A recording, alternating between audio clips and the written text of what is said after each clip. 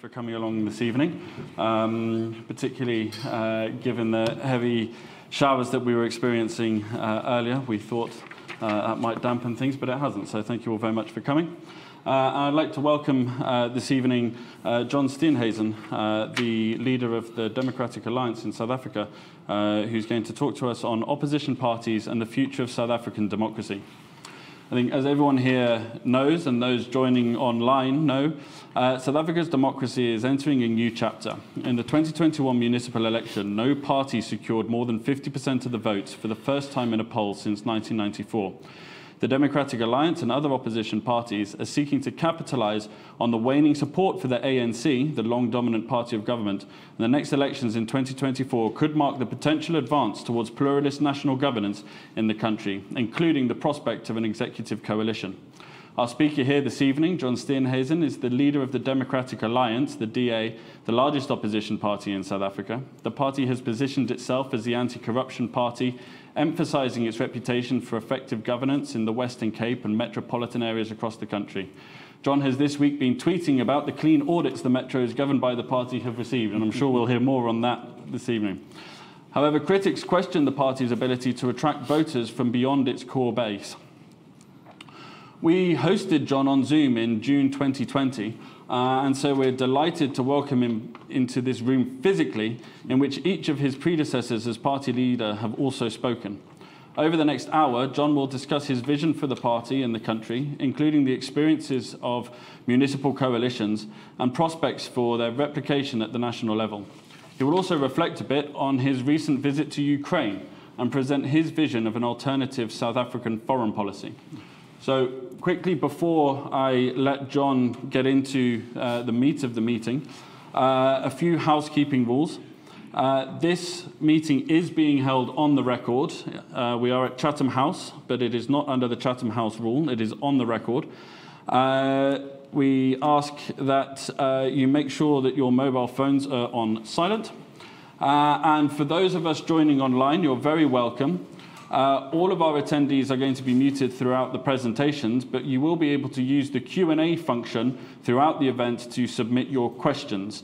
I have a laptop here. I will be following those questions as they come through, and so will my team, who will be helping curate them and raising them to my attention. For those who are tweeting the event, we use the hashtag #CHAfrica.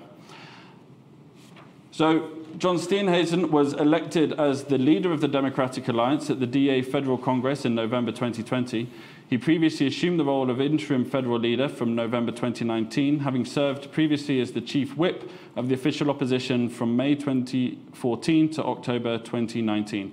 He's been a public representative for over 20 years and has been serving as a member of the National Assembly since July 2011. John, we're delighted that you've been able to join us here on your visit to London this evening, and we very much look forward to hearing your vision for South Africa, reflecting on your time in Ukraine, and your hopes for your time here in London as well. So please, John.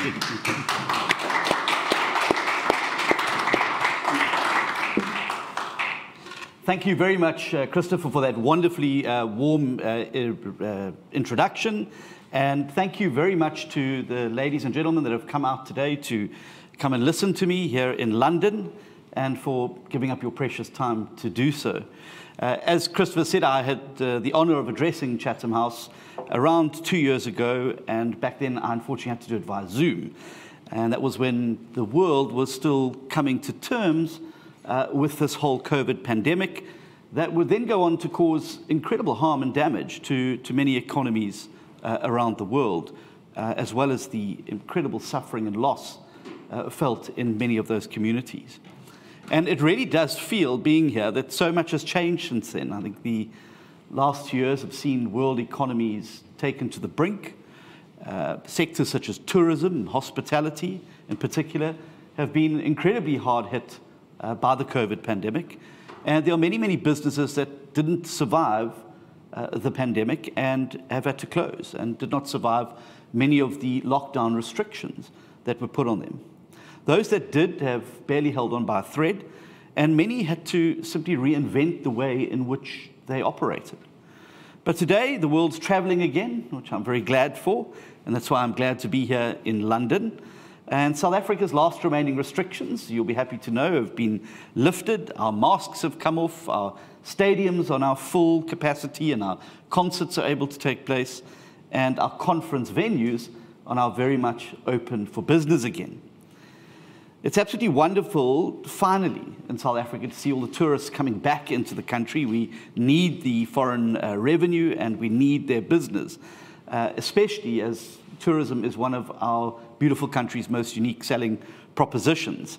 And it was absolutely wonderful to touch down in London and to be able to bring some good South African weather with us, which I hope you're all enjoying thanks to what we packed in our suitcases.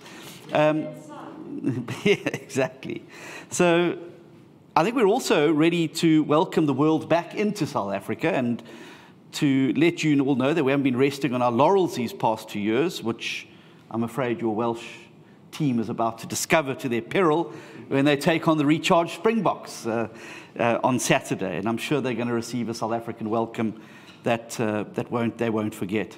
I don't travel overseas often, contrary to what you may read in the South African media, but when I do, it does seem to attract the attention of a wide variety of detractors and certainly gets them riled up. And as some of you know, and Christopher's mentioned, I recently traveled to the Ukraine and spent a week in and around Lviv and Kiev, meeting with Ukrainian leaders, opposition parties, governing parties, members, academics, civil society, members of parliament, chairpersons of committees, to get really a first-hand sense of what was going on in the country, and also to express some solidarity from the South African people with the Ukrainians, despite the cowardly and immoral position that's been taken by South Africa's government in terms of this particular war that is being waged.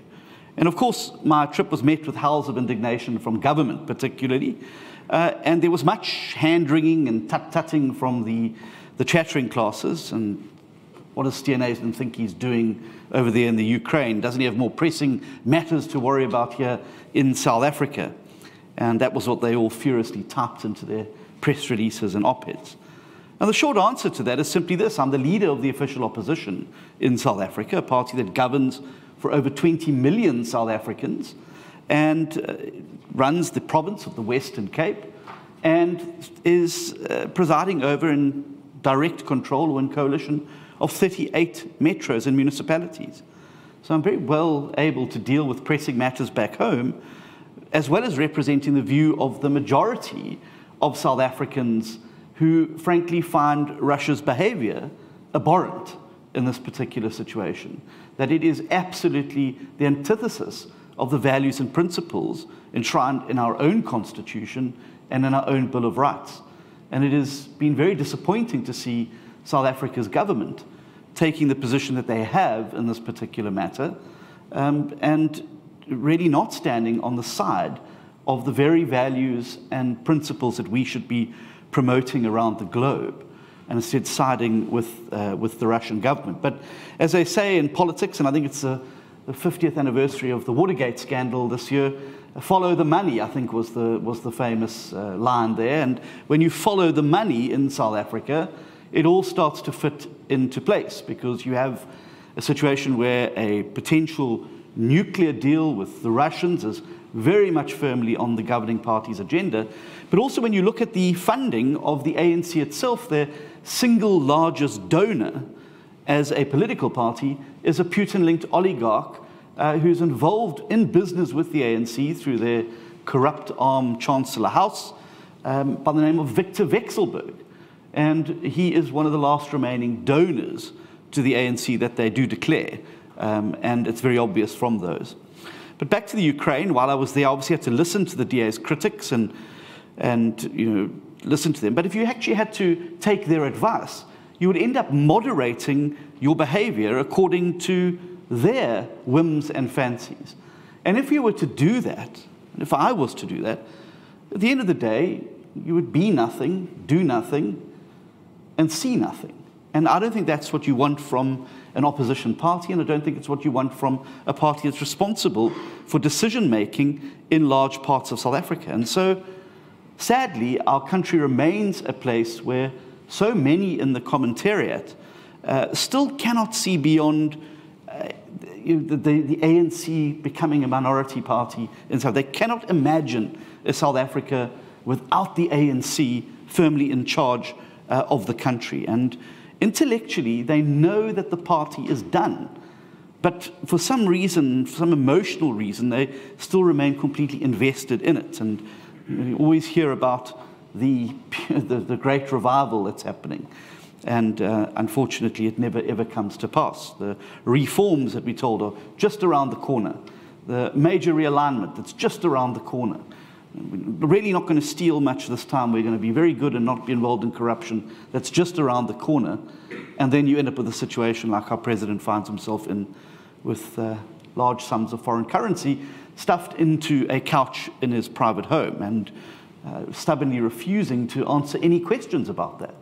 I don't know who's advising him, but in politics, you need to get out there ahead of your detractors and explain what is going on there, because in the absence of that, the vacuum's being filled by speculation and narratives that are not very complimentary of Mr. Ramaphosa. And this is dangerous territory for someone like him, because he has essentially styled and modeled his entire presidency on being Mr. Clean and fighting corruption.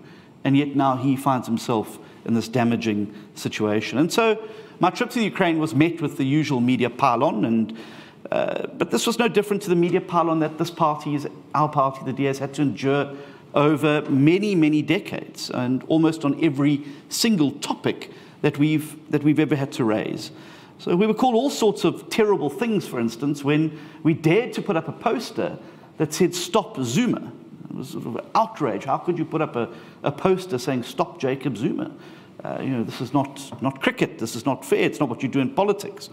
And we did that precisely because we knew what his presidency was going to mean for South Africa. And we felt it our duty as the official opposition to warn South Africans about what would come. And after all that outrage of our posters, well, at the end of Mr. Zuma's term of office, before he was moved out by his party and the pressure was on, well, you had almost every South African marching up and down the street with "Stop Zuma" signs. So we were ahead of our times there. We were called unpatriotic and racist for daring to shatter the myth of the ANC and warning about the dangers of state capture. You can trace back the alarm bells that were sounded by the opposition all the way back, and yet simply ignored. The role of the ANC's cadre deployment and the role that played. When we dared to talk about cadre deployment, we were called all sorts of terrible names.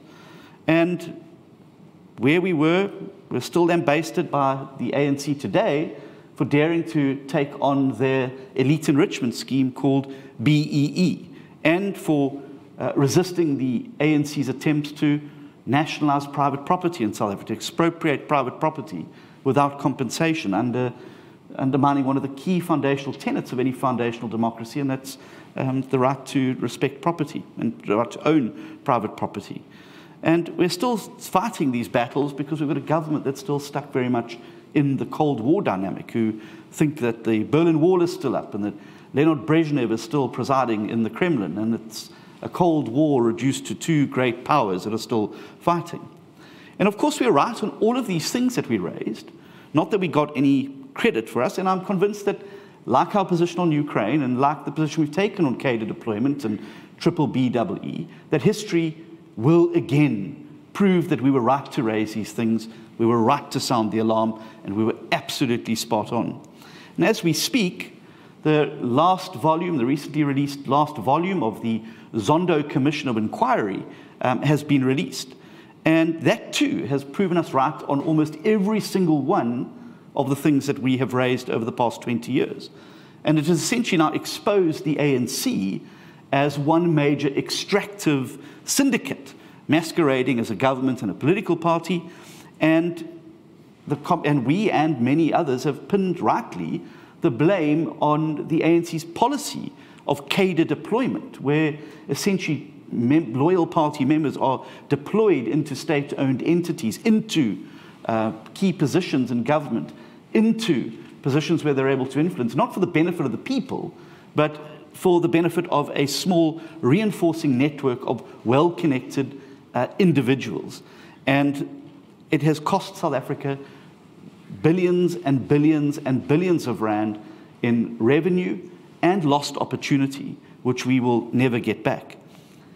And if we'd listened to the critics, or if we'd been more sensitive to the terrible things that they were saying about us over the years, I don't think South Africa would be standing at the crossroads that it does ahead of the 2024 election, where the nation very much looks like it's contemplating the end of its relationship with the African National Congress. So someone had to say all of these things. Someone had to point them out and bust all of the myths long before it was comfortable and long before it was popular to do so.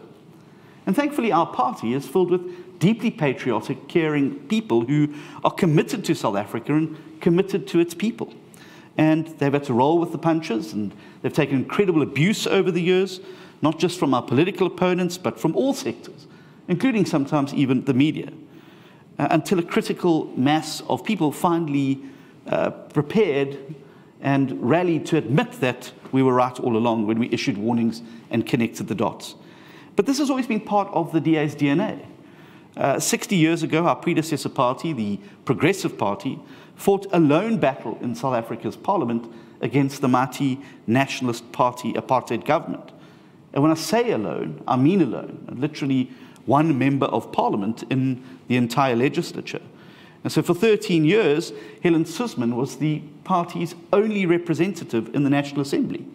And a lesser person, or someone with lacking the conviction and courage that she had, would have wilted under the endless barrage of hatred, of heckling, of insults that she faced on a daily basis from the National Party.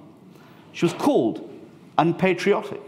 She was called a traitor to South Africa for daring to speak out against the country's oppressive laws. She was mocked and ridiculed for visiting the country's political prisoners.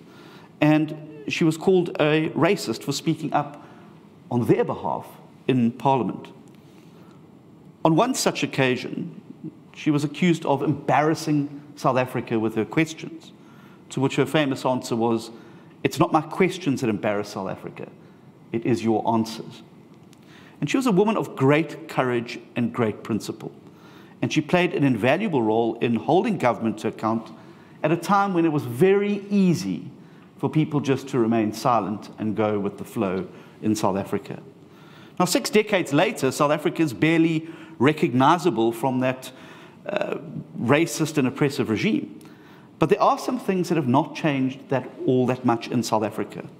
And being a principled and outspoken opposition in country like South Africa is still not easy, just as it was not easy back then. When the truth shatters myths and makes people uncomfortable, the immediate reaction is often to attack the people speaking those truths. And widespread acceptance only comes along much, much later. In the role of opposition in a democracy is to hold those in power to account, and to do so even when it is a thankless task, then I'm proudly able to say that I think the Democratic Alliance has fulfilled this role with distinction. And today we're not alone in this either. There's now groundswell of support for real change in South Africa, political, economic, and social change that spans civil society, the business community, and, of course, other opposition parties. And a perceptible shift, I believe, has taken place in recent time, where, for the first time, almost 3 decades into democracy, an ANC government is no longer considered a given or an inevitability. It's no longer the default. South Africans across all ages, all races, and all social groups are able to see that there can be a different future. And the catalyst for this was last year's local government elections, which for the first time in post-democratic South Africa, the ANC was brought below 50%. And that is a significant psychological but also political milestone. And we obviously need to make sure that we take massive advantage of it. Now, in many of the councils that the ANC lost in that election, It was the opposition parties that came together to unseat them. And this has afforded South Africans, I believe, a very valuable opportunity to experience a test run, a dress rehearsal of what a post-ANC 2024 government can look like before they actually have to go to those polls again. What's more, voters who want to make an informed decision now have a range of options to look at. They can judge the different types of government now around the country. They can look at the different non-ANC governments, those with outright DA majorities, those with stable coalitions, those with less stable minority governments like Ekurhuleni. And it comes as no surprise, of course, that the stable coalitions and the outright majorities obviously outperform minority governments and unstable coalitions. But it is the margin of difference that is perhaps surprising. The week before last, the Auditor General, and thank you for the opportunity to remind me because I couldn't let this one go away, released the annual municipal audit outcomes, which takes a comprehensive look at all the aspects of municipal governance. And the only DA-run province, the Western Cape, 73% of municipalities within the Western Cape achieved a clean audit. Now, just to show you the difference, across the remaining 8 ANC provinces, the result was a paltry 8%, average of 8%. 73%, 8%. Shows you the very, very clear difference between those two parties. So, our party prides itself on those audit outcomes, and I'm very proud of our teams in those municipalities that are making these things possible. Because we know that clean governance is a direct result of tireless efforts to build a capable state, a state that's able to deliver, a transparent state where money is spent on the people and their needs and delivery and not on politicians. Unlike the ANC, we don't deploy party cadres for their loyalty because we know that that is a shortcut to the trough and state capture and eventually erosion of your basic ability to even deliver. And as we've seen in towns and cities around South Africa, a complete collapse of all forms of service delivery. So when the Auditor General confirms this absolutely incredible, astonishing statistical correlation between DA local governments and clean audits, we feel entirely vindicated. But still, there are critics who will say to us, yeah, but you can't eat a clean audit. What does this all mean for poor South Africans? And that is why, in order to fully appreciate that report, you have to read it in conjunction with a variety of other reports. And you need to take into account some of the other critical statistics in South Africa. Right now, in South Africa, almost 46% of adult South Africans cannot find work. This is one of the highest unemployment rates in the world, and when you add the youth unemployment rate into that, that shoots up to well over 70%. This is not a sustainable model or situation for any country, let alone a country like South Africa. And coupled with this is a large proportion of what our economists and number crunchers euphemistically call discouraged work seekers. These are people who have simply given up the prospect of even going out to look for a job. And while they're still counted in the broad unemployment rate, our government excludes them from its official definition of unemployment, but I believe that they are the real measure of a country like South Africa's failure to bring hope to its people. Now, 29.5%, which is still unacceptably high, and something which would probably be rejected in most countries in the Northern Hemisphere, the Western Cape's broad unemployment is a full 16.5 percentage points lower than the national average of 45.5%. Statistically speaking, that is poles and worlds apart. Another set of data which must be read alongside the Auditor General's report is Stats South Africa's General Household Access Survey, which looks at things like access to basic services, schooling, housing, water and electricity.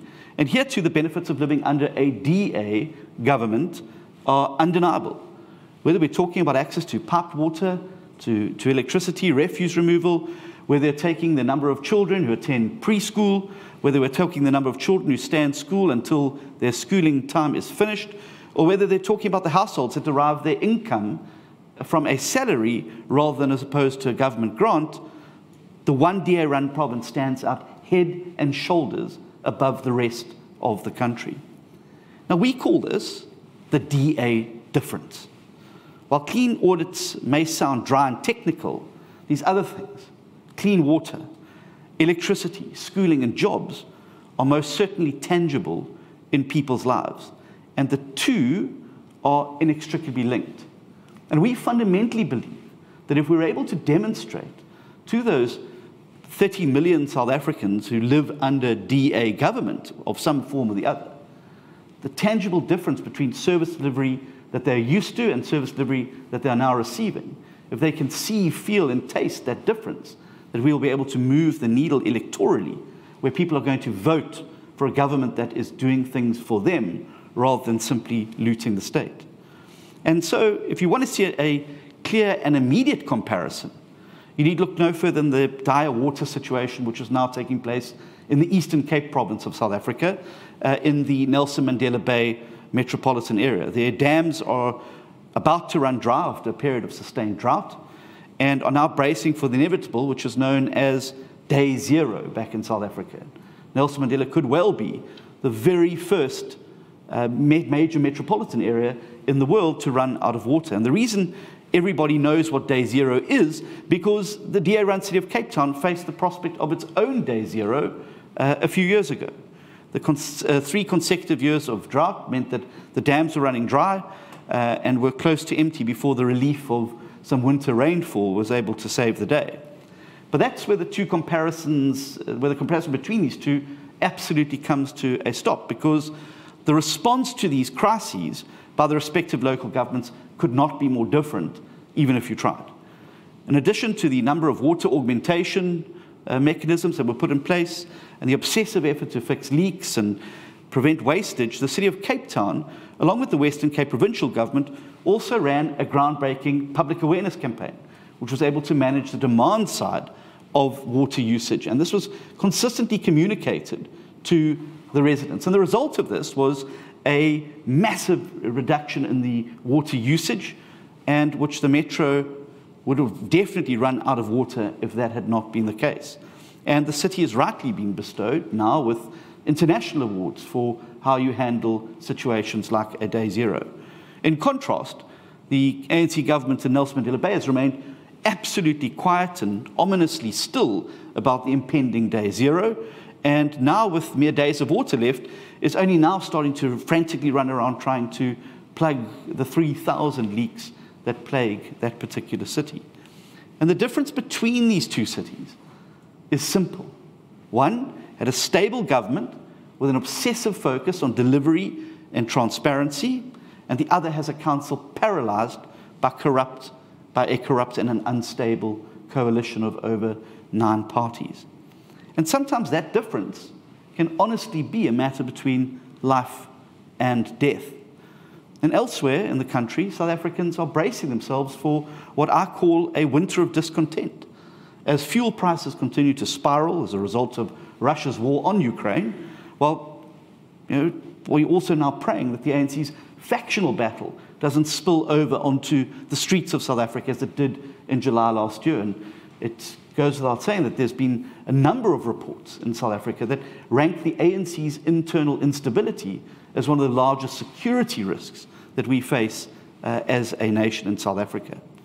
But despite all this, and despite the extreme poverty, despite the unemployment, despite the inequality numbers that are still unacceptably high in South Africa and that continue to move in the wrong direction every year, there is now a palpable sense of change in South Africa. People can feel something is going to happen. People can sense that there's finally an opportunity to bring the change. People are acutely aware of 2 parallel timelines: the systematic destruction of the country and the implosion of the African National Congress. Instinctively, everybody now knows that South Africa's future depends on the timing of these 2 major events. Should the ANC manage to weather the storm just long enough to survive as a party of national government into another election cycle, the chances of the country's survival our advance will deteriorate significantly and very, very sharply.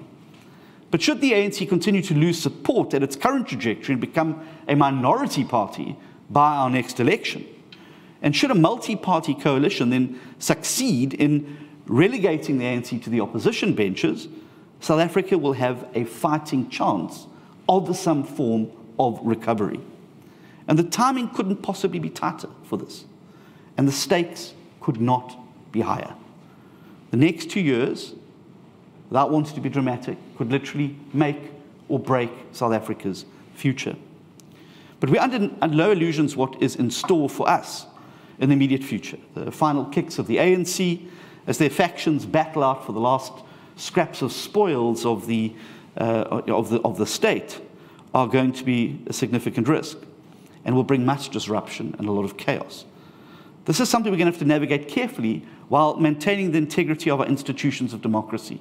And it's critical that these next elections remain free and fair, because we've seen on the continent what happens when governments become desperate to hang on to power and hang on to authority.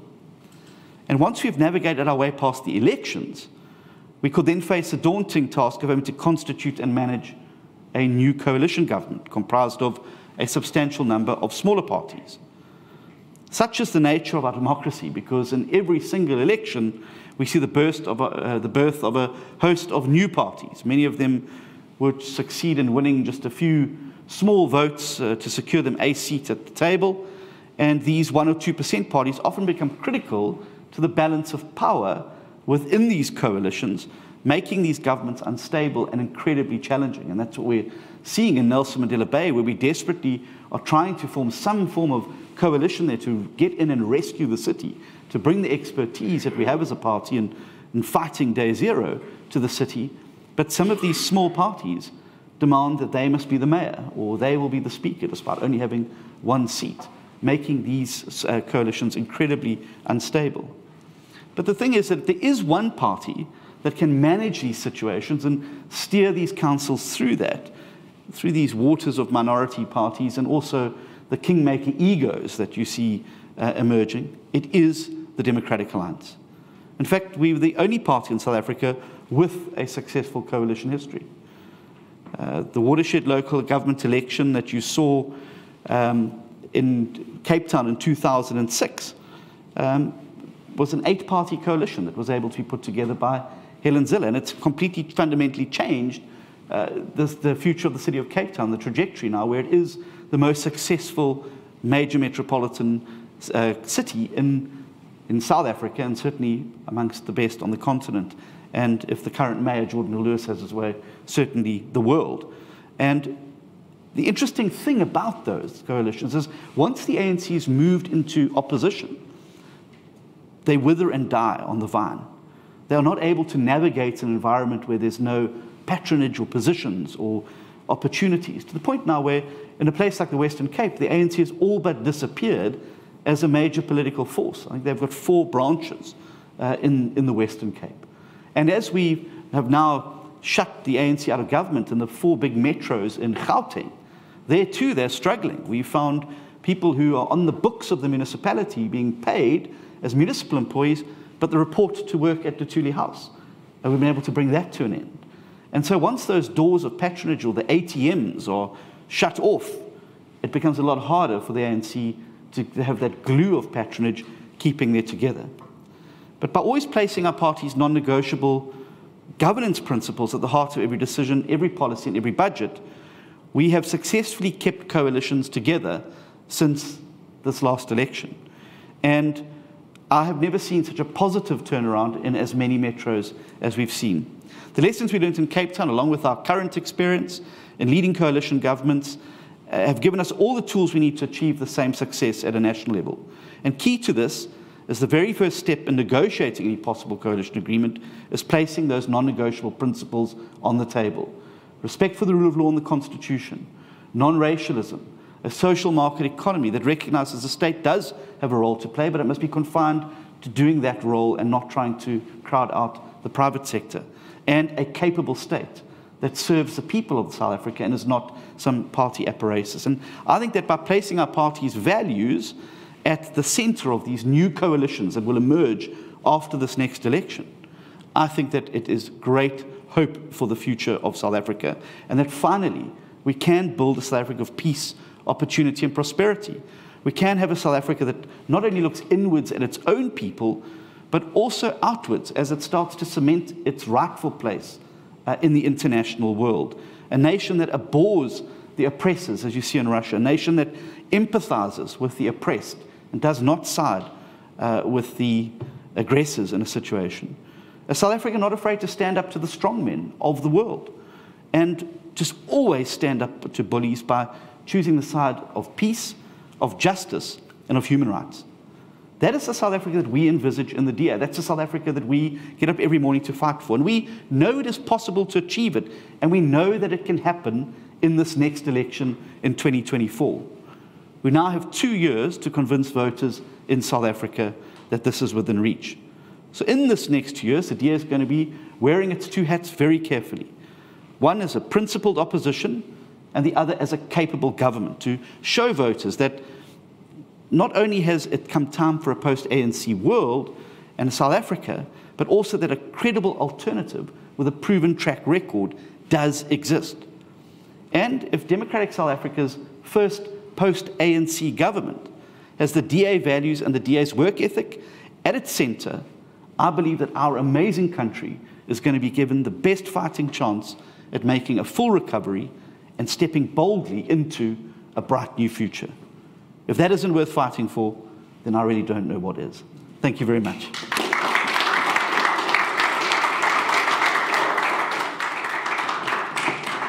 John, thank you very much. That leaves us with, we'll go over a little bit because we started a little late, so we'll go for another 25 minutes for questions and answers.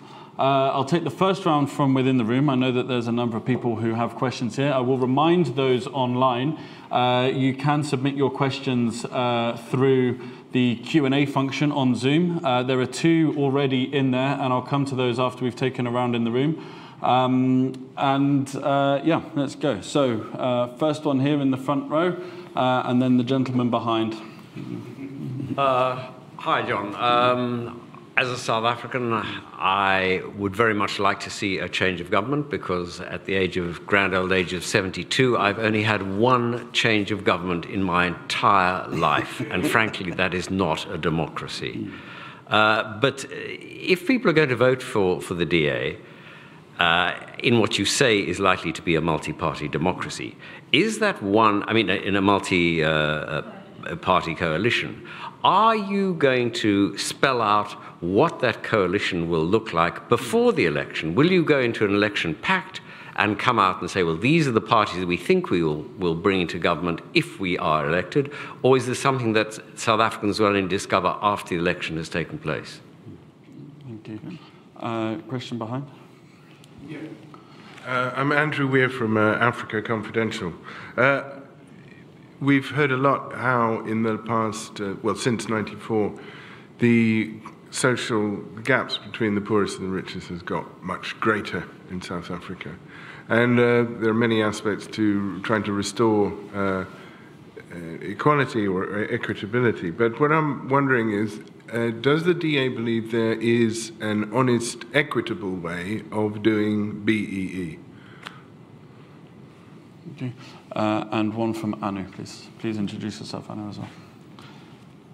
Hi, I'm Anu with Chatham House. As you said, at last year's election, the ANC dipped below 50% in the national vote, but that did not necessarily lead to an increase in the vote share for the DA. In fact, the DA's vote share dropped by 5.3% from the last municipality elections.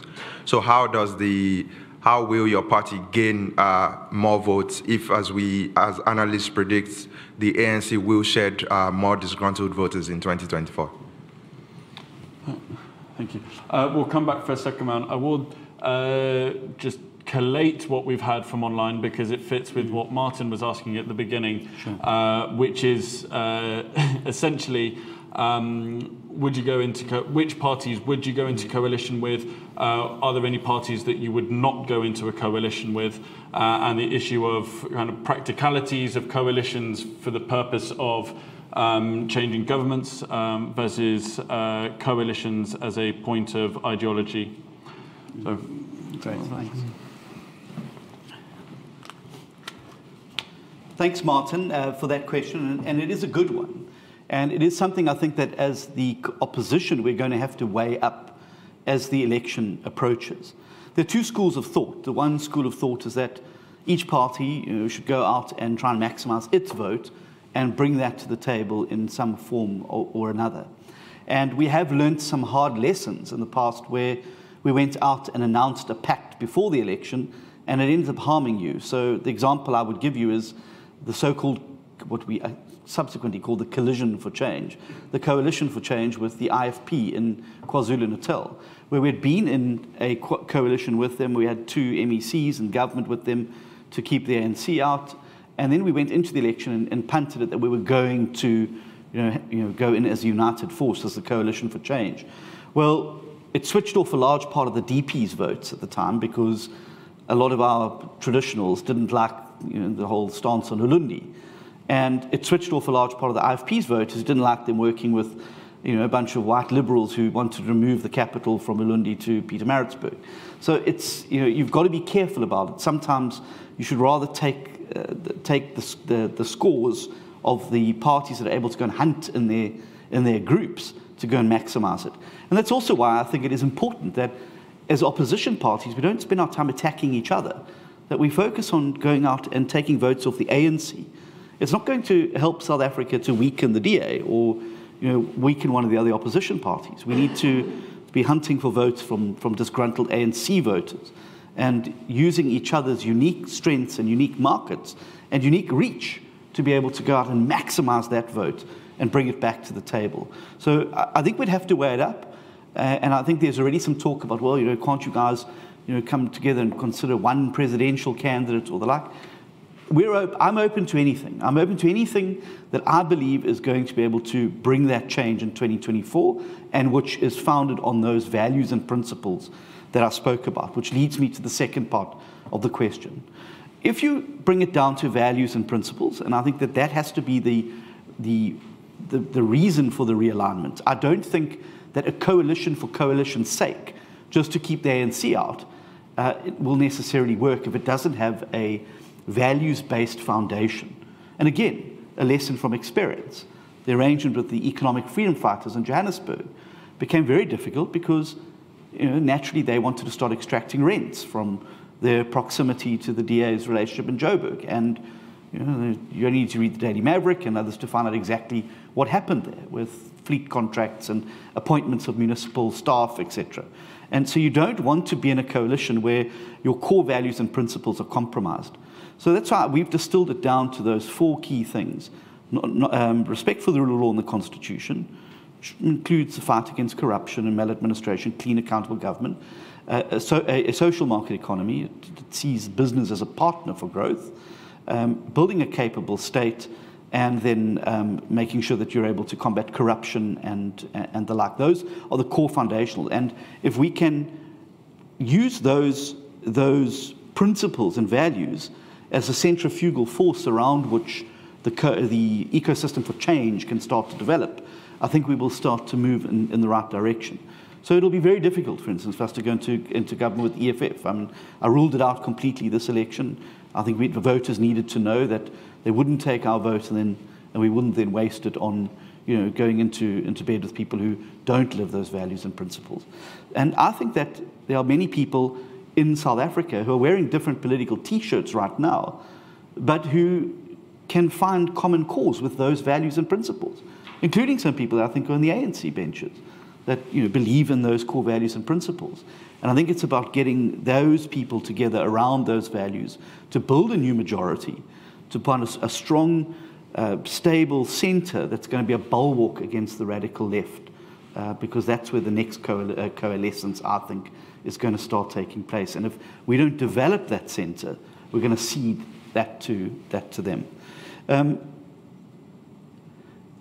Andrew's question, it's an excellent question, and it's absolutely something the DA spent a lot of time on. There's no denying that apartheid has caused huge inequality, spatially, economically, socially.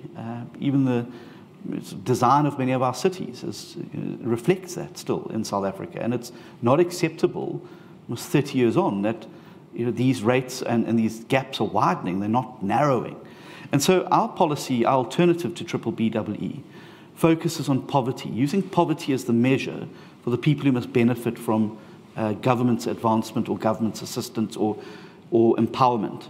And if you use poverty as a measure, well, 99.5% of the people in South Africa who are poor are automatically black South Africans anyway, because of our racially divided past.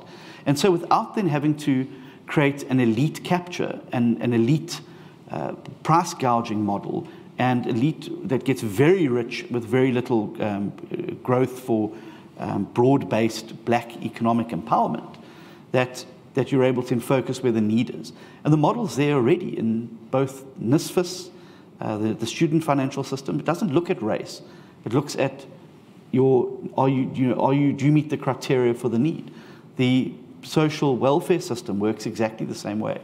And I think if we remove race out of it and use the criteria of poverty, you'll make sure that the right people getting the empowerment are the people who actually need government's help, not the billionaires and trillionaires who are there.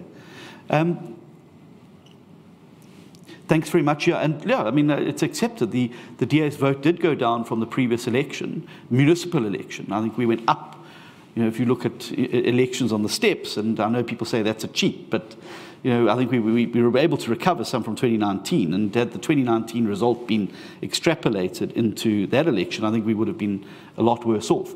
I also think that the 2016 election took place in a completely different atmosphere. You had Zuma, where the height of the Zuma must fall, the height of the ANC's disillusionment. This election took place, local government election took place still with the last embers of Ramaphoria, I think still struggling to glow, but they were there. And we have to grow our vote. A large part of the reason we're in power in many of these cities is that large numbers of ANC voters didn't go out and vote. The job of the opposition now for the next 2 years has got to be to go to those voters and say to them, well, just not voting and sitting it out is not going to cut it. That if you really want to see the change, you've got to actually come out and vote for a change, and you've got to vote for one of the parties that's going to be able to help bring that change.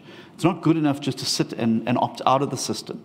And that particularly is going to apply to young voters. We had a record stay away from young voters who just don't see politics as a means of addressing their concerns, their hopes, their dreams, and their aspirations. And that's on us as political parties. And we've got a lot of work to do over the next 2 years in re-energizing that space and showing those young people that if you want change and you want a better life and you want a decent shot at the future, you want an economy and a government that's working for you, well, it doesn't just happen. You've got to vote for it. And to convince them that the power of their vote is far more powerful than a ballot, than a bullet or something else of protest or a stone. And that's on us as political parties. And we've got to up our game significantly there, and that's why we're specifically spending a huge amount of time in the 18 to 35-year-old market trying to re-energize. It's about getting young people into office so that young people see something of themselves reflected in the leadership. And that's why I'm very chuffed to have brought my Deputy Chief Whip here with me, Saviwe, I think, Gwarube, who's, I think you're the youngest Deputy Chief Whip in the history of the party. And there she is, leading from the front, not being told, well, you spend 20 years in the youth wing before you can, come. There she's leading from the front in Parliament. And I think if we're able to demonstrate young people in leadership positions, that we can re-energize those people as well. Thanks. John, thanks very much. We had 3 from this side, so we'll go for 3 from this side now. Gentleman in the back row, and then the front here. Yeah. Hi, question around coalition governments. So you seem to have ruled out the EFF. On a national level, obviously, we haven't done coalition politics in South Africa yet. So if the DA is in a kingmaker role, how does it approach the situation where probably ideologically it's got more in common with the ANC? Does it sit it out? Does it kind of do an issue-based approach, as is currently the approach that you've adopted, or have you applied your mind to principles around which you could get into bed with the ANC? And if you could just introduce yourself for those who don't know. Rona Kopalda, Signal Risk.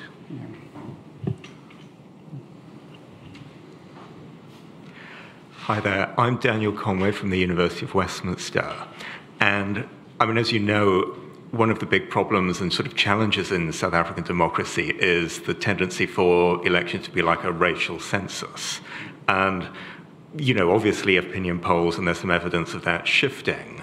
But one of the main sort of challenges I think you've faced and the DA's faced as a party is accusations of racism, having a sort of white leadership. And I wonder if you could maybe talk about tackling those challenges, and when you approach the sort of South African electorate, particularly the electorate outside of the Western Cape, how will you overcome those challenges of racism and the sort of, you know, the fact you have a white leadership in a sense. So.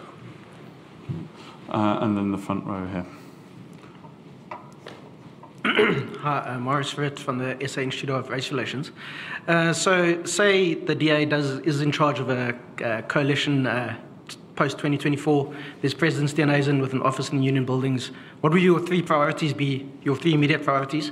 And just a second quick question, what is your view on the new electoral amendment bill, which I think it's frankly a mess, and it's actually surprised me it's got this far, and I don't know if there's going to be time to actually come up with a proper new electoral system before the December deadline. Thank you very much. Before you answer those, for those who are joining on Zoom, I've got a hand up and I've got plenty of questions in the Q&A box, so I will come to the Q&A box just now. If you do want to ask your question live, please do raise your hand. I know that there's at least one person that we will definitely come to live. Yeah, for anyone else who wants to, please do use the function to raise your hand. But first, yeah, John, please. Thanks.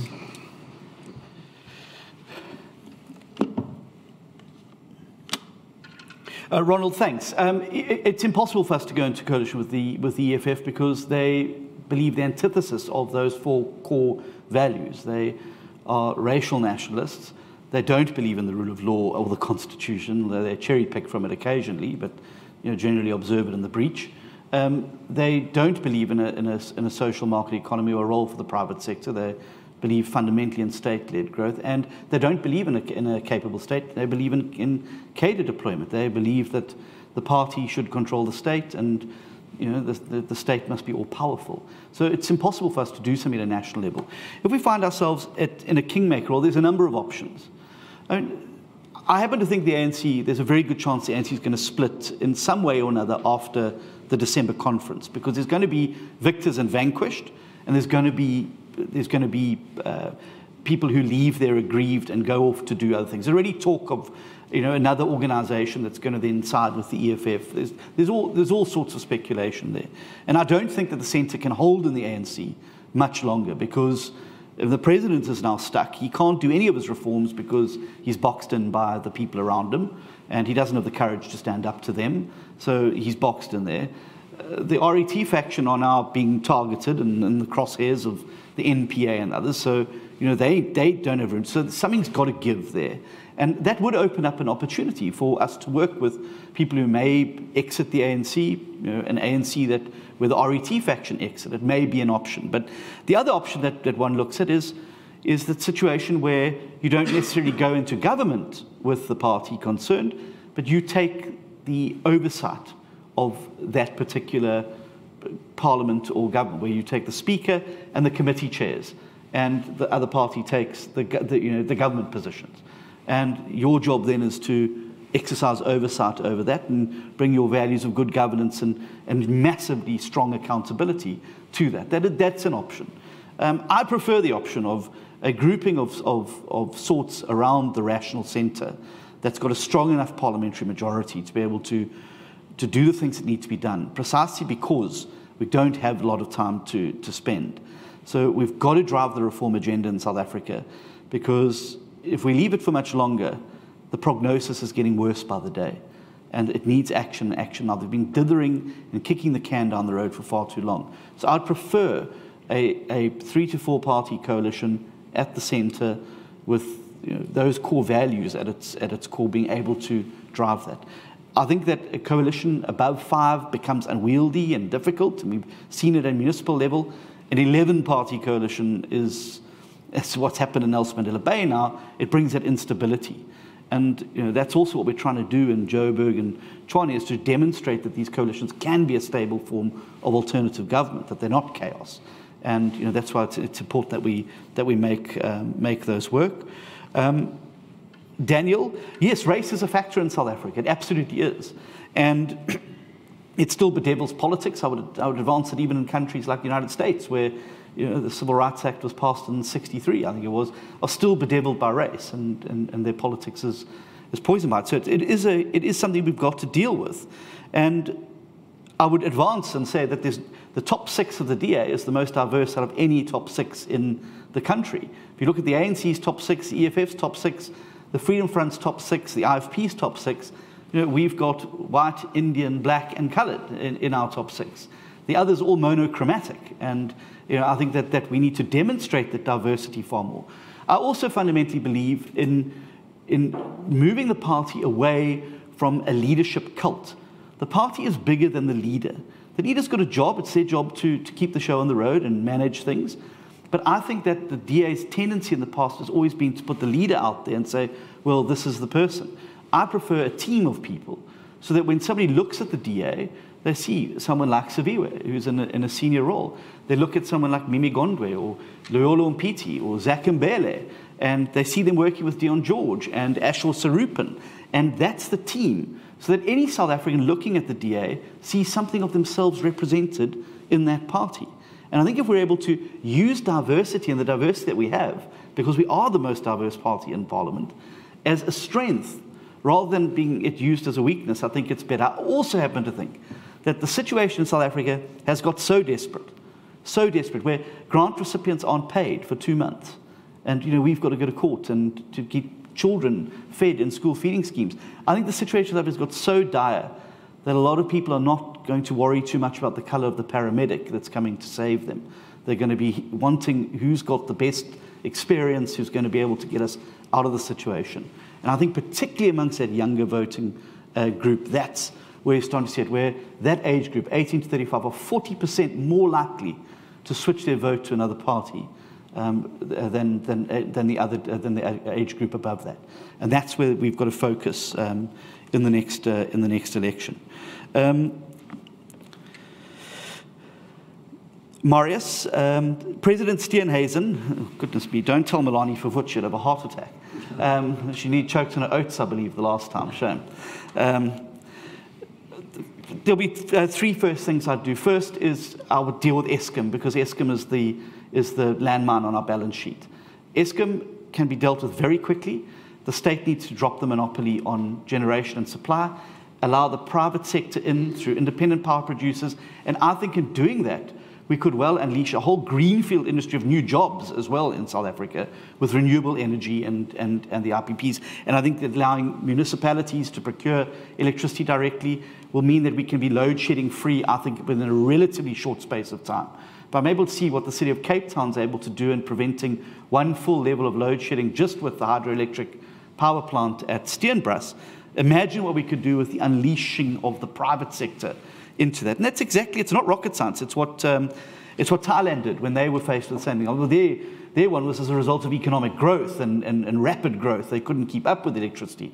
Ours is just failing infrastructure, inefficiency, widespread corruption, and massive debt on the books. So I'd get that off. The second thing, I'd reduce the size of the cabinet and the state immediately. Our civil service is too big. It consumes far too much of our GDP, and it is grossly inefficient.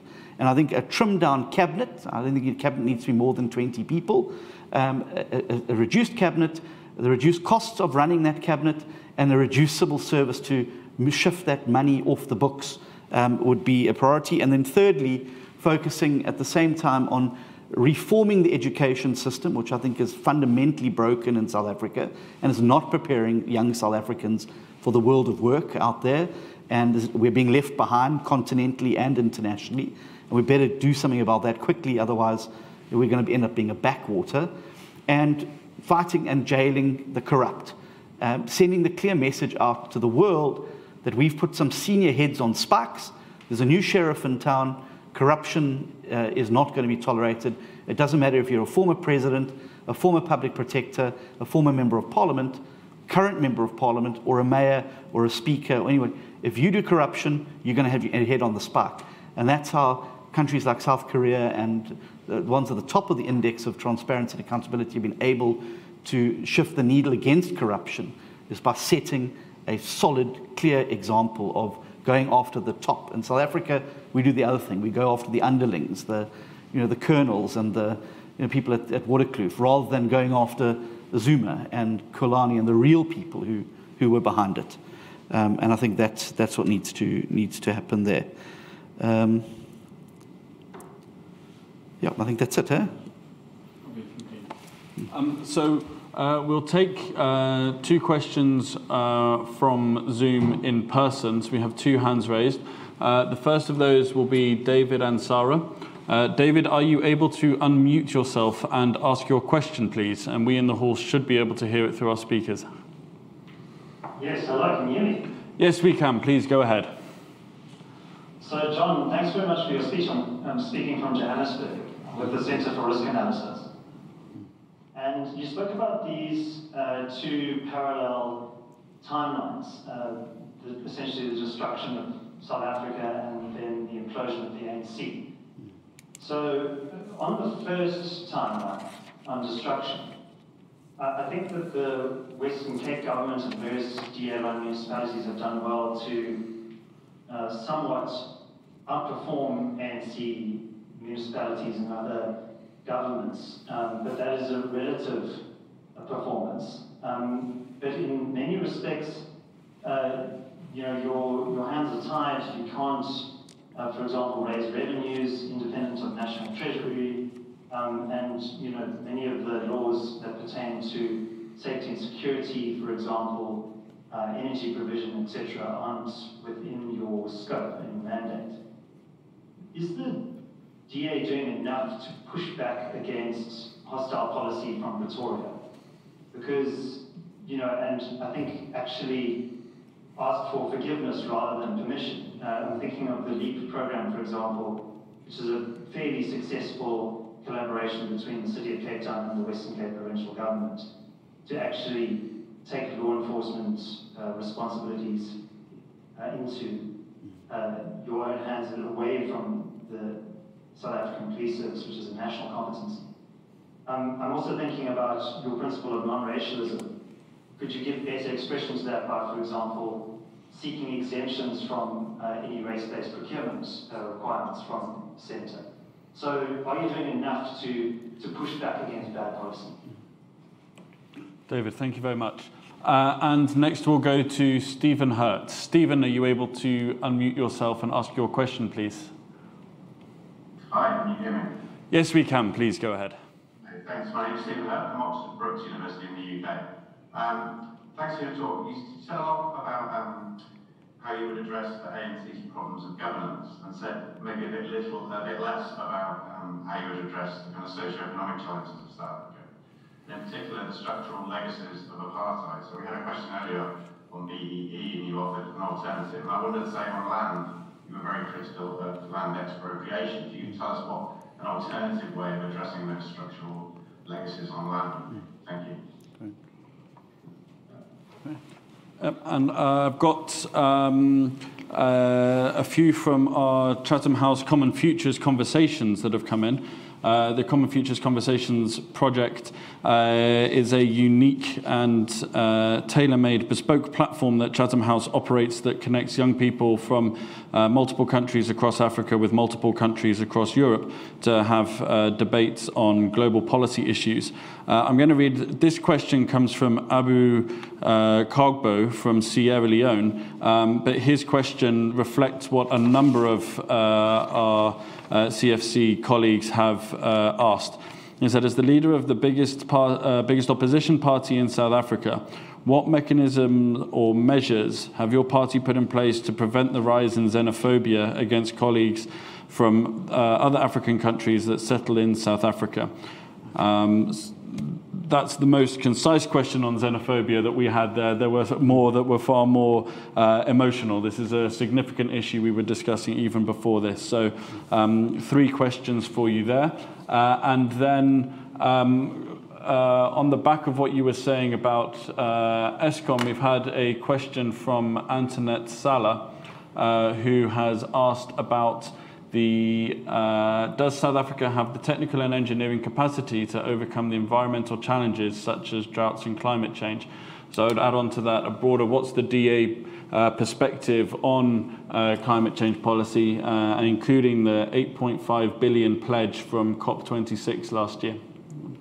There's a round for you, and then we'll have one final round from the floor.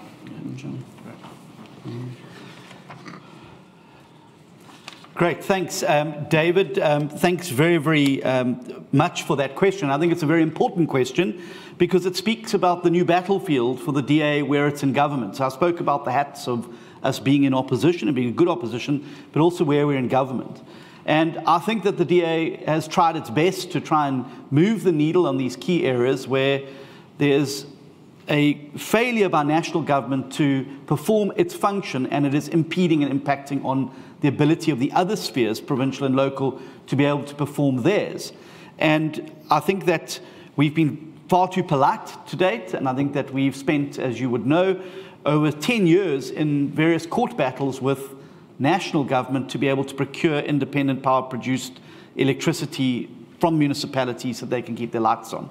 I've given an instruction to our municipalities that they are now to go on the offensive. And I believe there's some significant low-hanging fruit in South Africa around greater federalism and greater devolution of power. I think the concurrent powers in the Constitution have not been used or pushed to nearly the edge of the envelope. And I think that the DA has got to be bold and brave and get out there and do that. And so I've instructed them to go out and fill the gap. Instead of us going to court to beg government to allow us to procure electricity so we can keep the lights on, we're going to go out there and do it.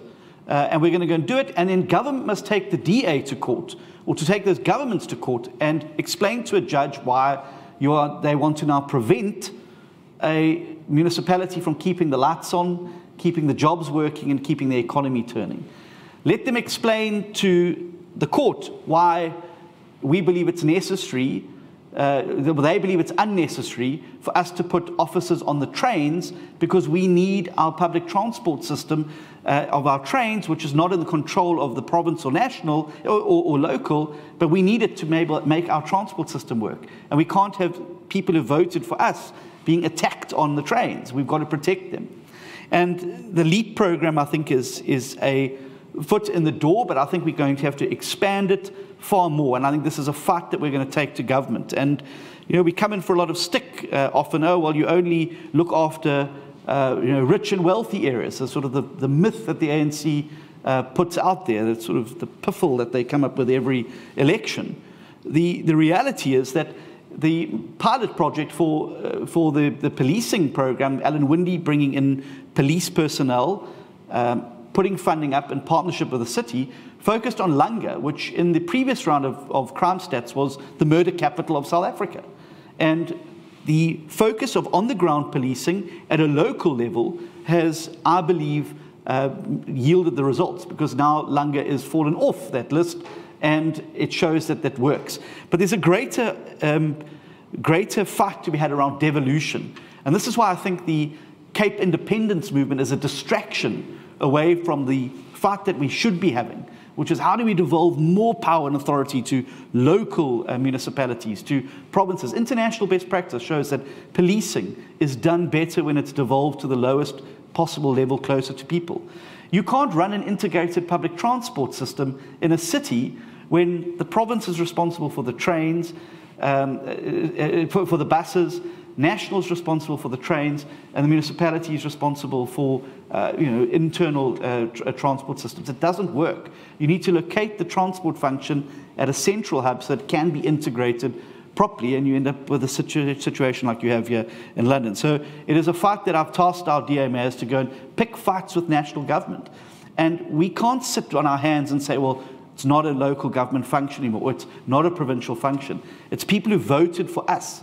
And we need to shield and insulate them from the failures of national government.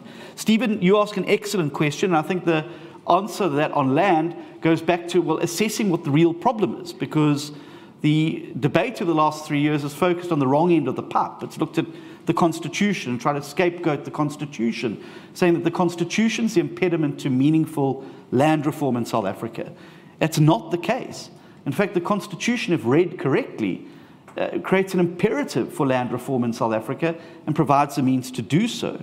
If you look at the high-level panel report that was prepared by former ANC President and President of our Republic, Kgalema Motlanthe, he lays out very carefully what the real impediments to land reform in South Africa have been, and those have been massive rent-seeking. And the Vrede Dairy project that emerged from the Gupta report, the Zondo Commission report, would show an example of that, where land has not been given to beneficiaries, it's been given to well-connected cadres, and it's not ending up in the right hands, and you end up with an elite capture of the process again. The budget, I think the budget for land reform in South Africa has very seldom breached 1% of GDP. Are you serious about land reform if you're putting such a small budget towards it? You know, show me your budget and I'll show you what your priorities are. With such a small budget that's been provided for land reform, is it really something you've taken seriously? And thirdly, the complete, idleness of large tracts of state-owned land and tribal trust land where no property rights exist. They exist in a sort of constitutional twilight zone where people don't have the rights to the property that they're living on, working on, and are investing in.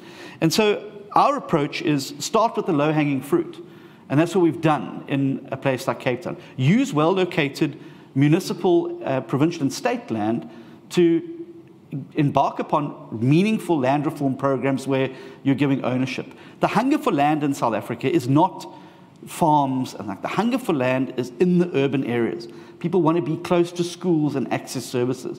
It's the urban and peri-urban environment where the hunger for land exists.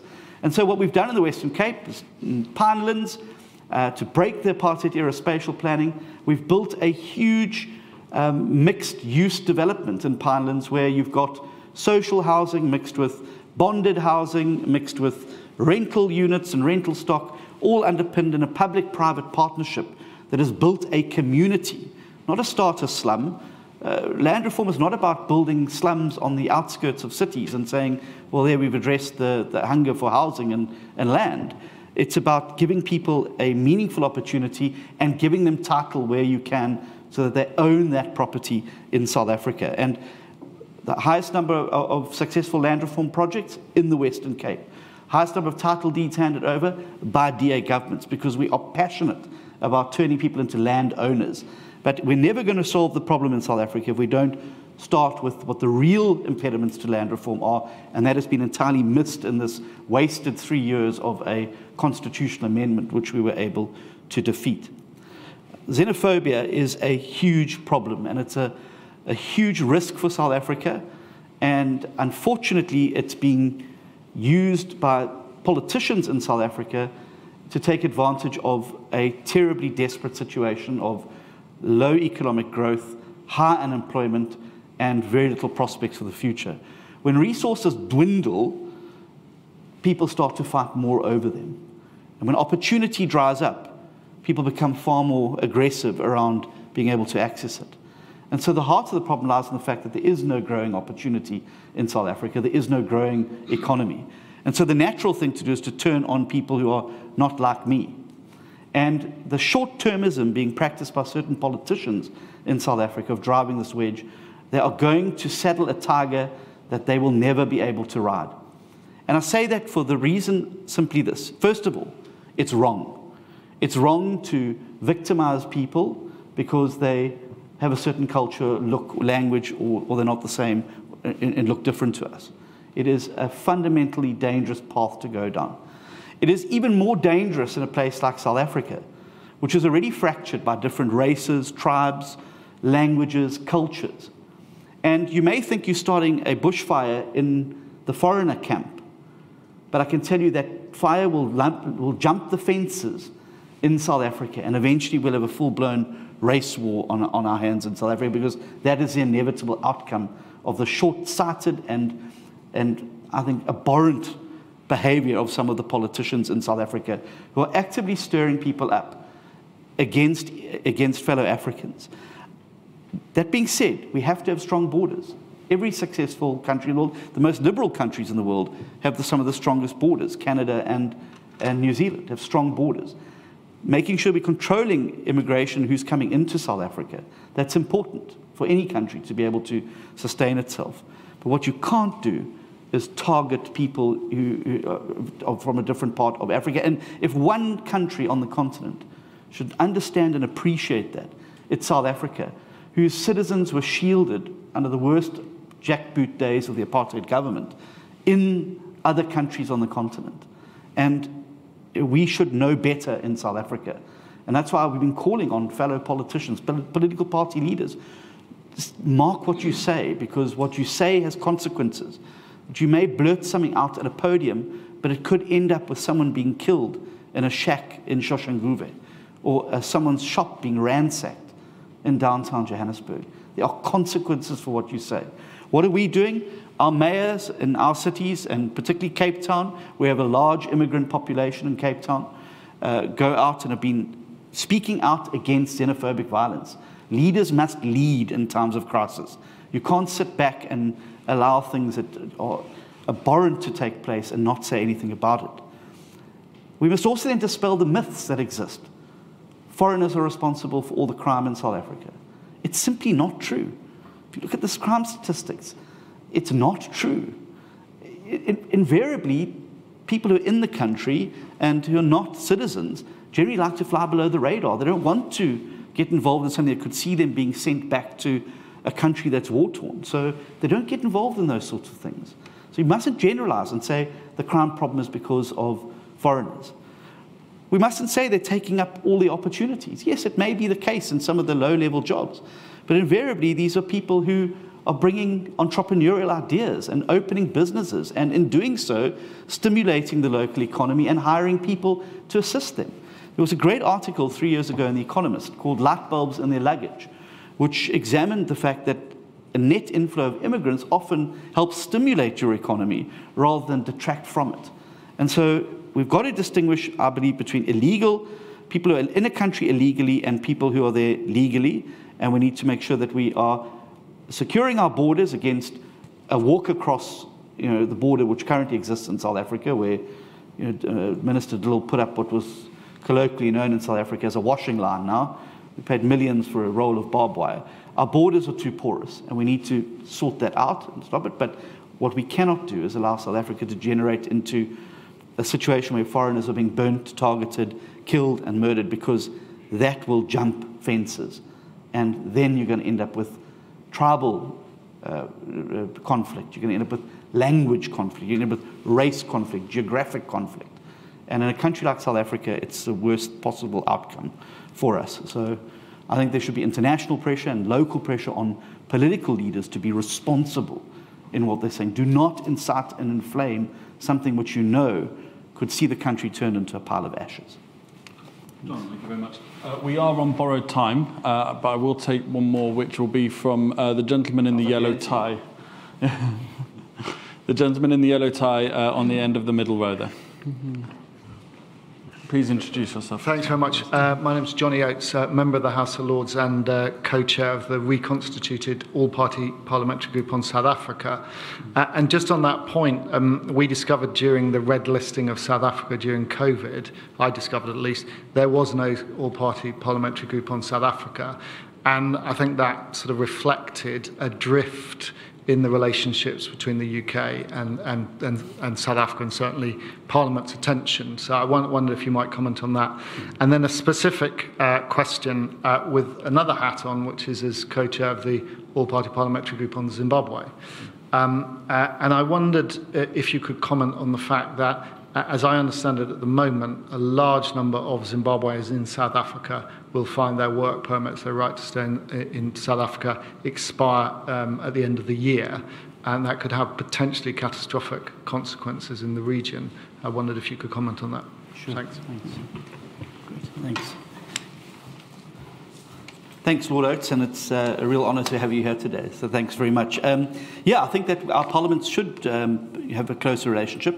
I've been involved in a few relationships with people in parliaments around the world, particularly monitoring Russia and China's influence in Africa and in other parts of the world. And I think there should be cooperation. And as parliamentarians, we should be speaking with each other. I think there's lots to learn from each other. And I think that networking collaboration is important. Zimbabwe worries me for a number of reasons because, inside Zimbabwe as well, there's some pretty hectic stuff going on there that I think the world's attention's been distracted a lot by Ukraine.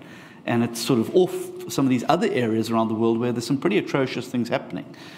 Democracy is not alive in Zimbabwe. There's still, the Mugabe regime has essentially been extended by Mnangagwa. And some of the atrocities against the opposition continue to this day. In terms of Zimbabwe and Zimbabwean South Africans, it's exactly what I was talking about. There you've got people who are here legally. If you have a work permit, you are here legally in South Africa. It means that you've gone through the process, that you've applied, that you've provided documentation, and you've been certified. Why would you punish the people that are in the country legally by expelling them? Because what you're going to do then is encourage more illegal immigration. At least with people who've got work permits that are here from Zimbabwe, you know how many there are, you know where they live, you know what they're doing, you have a handle on it. We've got no handle on the people who are not documented, who have not applied for those permits. So it's an absolute farcical case, which is why there's growing groundswell opposition in South Africa towards us. Also, many of those people are providing incredible services. The teacher of the year last year on mathematics was a Zimbabwean teacher who was here on a work permit. And our math skills are amongst the worst on the continent and internationally. Why would you expel people who are bringing in a scarce skill just because you want to make some political point, because you'd rather scapegoat Zimbabweans than actually admit that your government's policy has failed so spectacularly and you've done such a terrible job in managing government in South Africa. So it's easier to just scapegoat Zimbabweans. So there is groundswell against it. There is a court challenge that's being brought as well, and by a number of civil society bodies against the ban. And I think the courts are going to take a dim view of government's attempts here, particularly because they're going after the wrong people. They're not going after the illegal immigrants. They're going after legal people who've jumped through all of the hoops and are there legally and are contributing in the economy and providing skills that South Africa invariably doesn't have in some of these instances. So, we obviously very concerned about that as well. But thank you very much. It's been a wonderful opportunity. Thank you very much. I'd like to thank all the people who have joined us on Zoom and for staying over time. Thank you all very much. And I'd like to thank you all in the room for coming to this event this evening. We are starting back up with more and more of these hybrid kind of events, and we're delighted that we were able to welcome you back today. And I'd now like to invite you all in thanking our speaker here this evening, John Stinhazen, the leader of the DA. Thank you very much.